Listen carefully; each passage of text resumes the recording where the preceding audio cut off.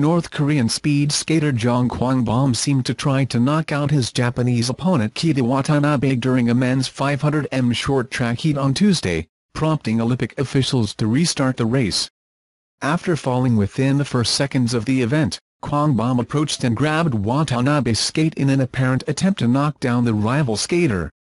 However, for his part, Watanabe said he does not think the movement has been calculated. "I think it was involuntary," he explained, according to Yahoo Sports. "His hand went through my skate when it fell." Japanese coach Jonathan Guilmette seemed to agree. "I do not know what his intention was," he said. "It's really hard to judge what the intention is. I do not know if he tried to grab the skates or if he's just trying to hold on to something like a reflection. There are so many hands in all our sport. That was a reflection rather than trying to trip over someone else."